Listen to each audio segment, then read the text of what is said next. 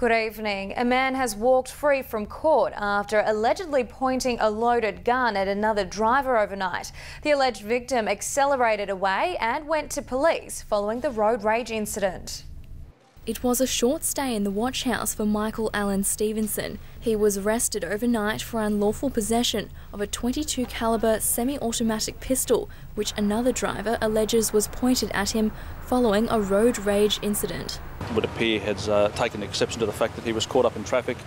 As a result, he's engaged in tailgating activity and flashing his high beam lights onto the other driver. They accelerated away and went to police with number plate details.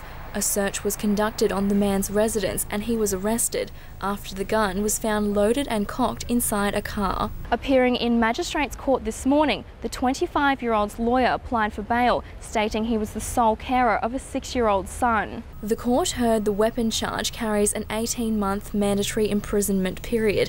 The magistrate put to the man's lawyer, if he's convinced he'll serve, there's a risk of not appearing. Defence argued he couldn't flee with a child to care for and had complied with court orders in the past. He was granted bail with reporting conditions, with the case to be mentioned later this month. Rosanna Kingson, Win News.